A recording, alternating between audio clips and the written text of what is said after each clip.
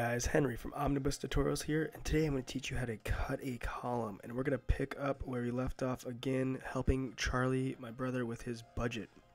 Now, after we helped him with an if statement in column G, he said, you know what, actually I really want that where the requester column is in column H, and I want the requester column where G is. Is there a way to do that without deleting it and starting it again? I was like, absolutely there is.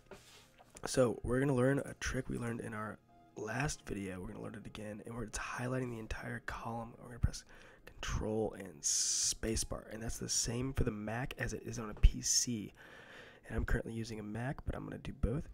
And I'm going to hit Command X, and if you're using a Mac, you're going to want to hit Control X, and that's going to cut. I'm just going to right click in here and insert cut cells, and those two places are going to swap. So this is a really easy way to rearrange a workbook right before a presentation. So that's it for me. Thanks for watching, guys. It's Omnibus Tutorials here. Don't forget to subscribe.